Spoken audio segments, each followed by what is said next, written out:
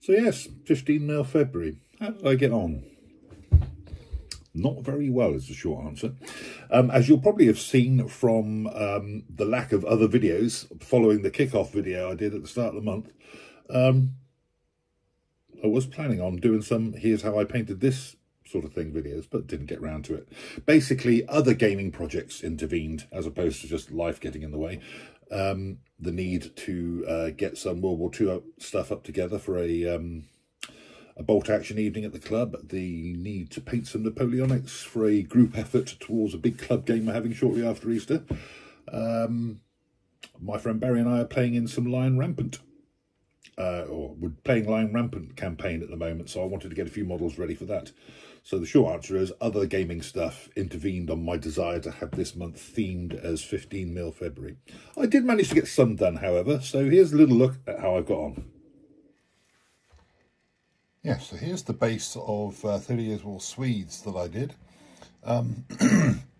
I inadvertently uploaded them as a video, just a turntable shot like this, intending to upload them as a short, but technical klutz that I clearly was at the time, they ended up as a normal, in inverted commas, video on my feed. I'll just leave it there. But for tonight's purposes, inclusion in this How I Got On video, yeah, 30 Years War Swedes. They're based for 2 King and Parliament with a 15cm, I should say, grid in mind. Typical battalion with 2 sleeves of musketeers either side of a pike block. The figures are nearly all the Warlord Epic Scale pike and shot models, with the addition of 4 normal, in inverted commas, 15mm models from Peter Pig, whose ranges in various periods for 15mm I'm very impressed with, actually, having heard about them so much over the years and not actually brought anything for them until recently.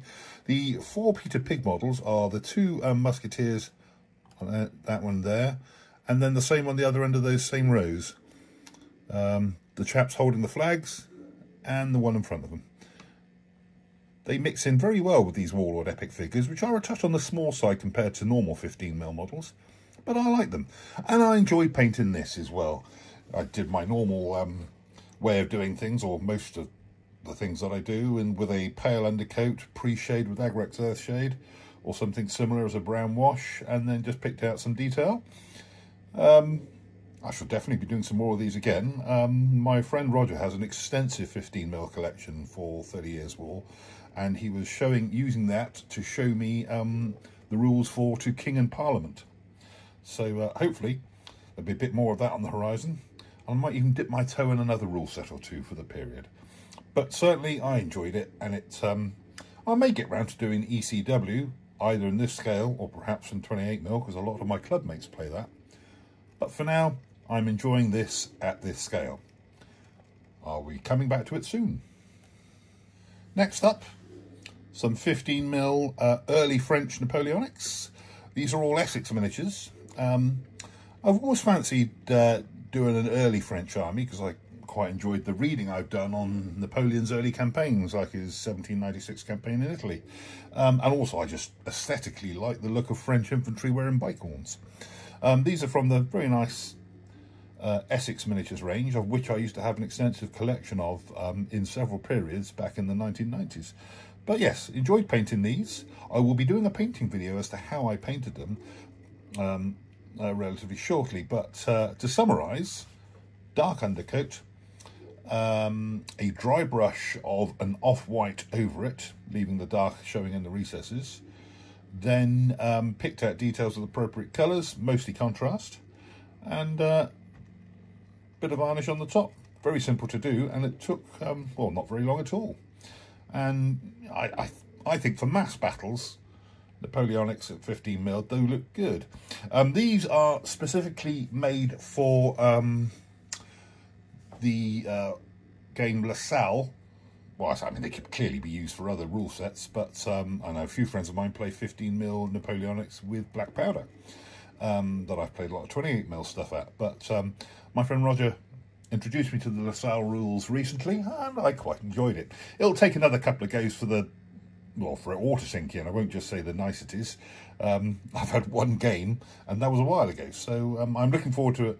Next time Roger and I get together, perhaps having another go. My aim is to, together with the Bavarians I've got, have 2 or 3 brigades of infantry, 1 or 2 brigades of cavalry, and some supporting artillery, and then see if I want to take the collection beyond that, just to have a small force to gain Lasalle with.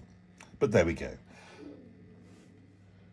Oh, here we go. Just a few more French Napoleonic bits. In this case, 2 bases of artillery to make up a battery for Lasalle. I suppose for the same reasons I like making command bases for whatever scale and period.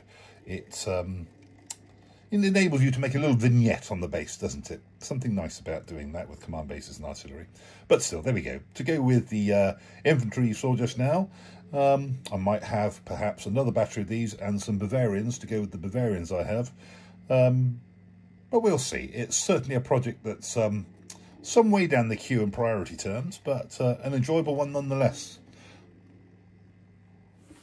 So yeah, there you have it. Some 30 Years War Swedes. I may at some stage in the future return to and do ECW as well. But for now, I'll keep on with the Swedes when I've got time to carry on with it for 30 Years War, so I can join in with my friend Roger playing for King and Parliament.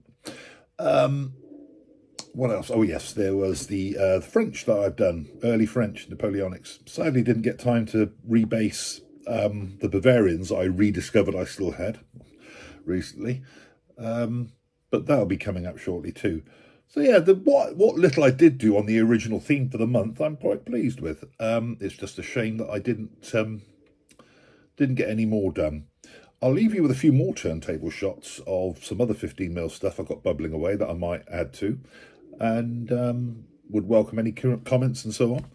But meanwhile, thanks for watching, and what I will start doing is postpone the themed months for a while until at least April, which I have something in mind for, and beaver away on some project work that I've got coming up, you know, carrying on with Lion Rampant and the Napoleonic thing I've got going on for the gaming club.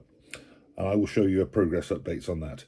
If anybody, you know, likes something that I've painted in particular, would like to know more about how I painted it, feel free to message me in the comments below, and I'll have some more videos up soon.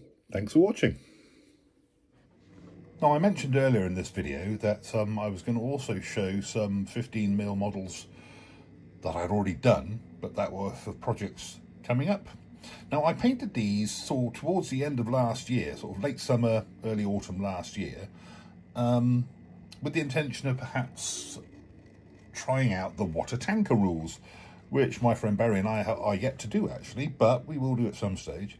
But also, recently at the club, some gentlemen that I am friendly with were playing Chain of Command, the World War II game. Now, back in the day, many years ago, used to play Rapid Fire, and I'm keen to try the Rapid Fire Reloaded version of it at some stage. And I'm lucky to attend the same War Games club as Don McHugh, who you know, writes many a rule and a scenario for that game, and is a bit of a guru on it. But I also play a lot of Bolt Action.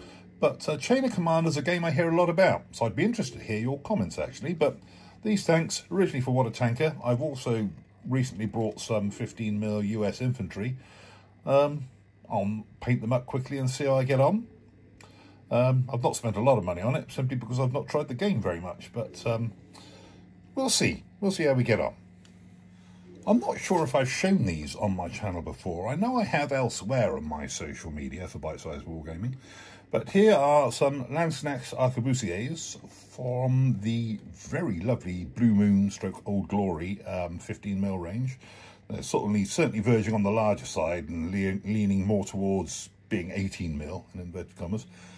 Now, sometimes Lanzknechts are models, given their colourful nature, that would fill the potential painter with dread, and, you know, I'm one of them. But, you know, my normal method of painting things with a pale undercoat and then a brown sort of pre-shade wash lent itself very well to having details picked out and just applying some contrast colours and then other details, and perhaps judicious application of white on some stripes. That certainly helps. I mean, accentuated detail like the puffy sleeves of a Lanzknecht uniform and so on lends itself very well to painting. So yes, enjoyed painting these chaps. Some friends of mine at my gaming club play Reg, or Renatio, whatever it is, et Gloriam. I keep promising to sort of perch on their shoulders whilst they're playing next time to get a feel for the game. But it's again, it's a priority. It's not a priority project, but it's something I look forward to having a go at some stage in the future. I certainly enjoy painting these models, and I'm looking forward to painting more very soon. So there you have it. Not as much painted as I perhaps intended, or models as I intended for this 15mm February, but like I said, other projects intervened. But I will certainly be looking forward to doing more of these as I can. There'll certainly be some infantry to go with these tanks on the way very soon. But what's taken priority at the moment is painting projects for games that I've actually got on the go or very soon on the horizon.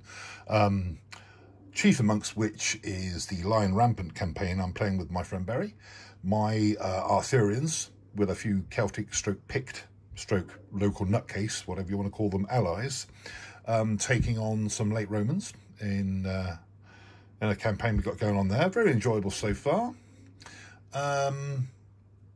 And just after Easter, my gaming club is putting on a big black powder game, showcasing Daeron's attack on the Allied left at Waterloo. I've been asked to provide the Hanoverian militia brigade that made up the extreme left flank of the Allied army, and I had most of the models on hand for that, which I'm nearly all the way through painting.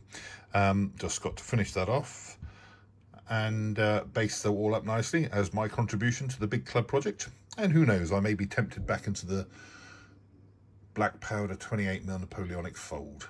It's something that I've parked for now as an interest, given that I've got so many other games on the go. But there we go.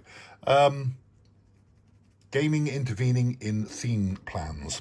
I'll shelve the theming and carry on with my projects and showcase them as I go. And then when it comes as far as April, I have a particular plan in mind that I'm going to return to the theming of for a project and a period that's long been a love of mine that I'm looking forward to actually playing.